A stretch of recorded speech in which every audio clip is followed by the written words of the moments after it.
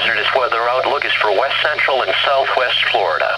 Day 1, today and tonight. High wind impact, a lake wind advisory is in effect today across all of west central and southwest Florida.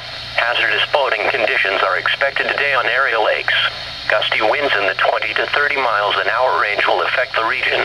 High-profile vehicles should use extra caution, especially if traveling over bridges or high overpasses.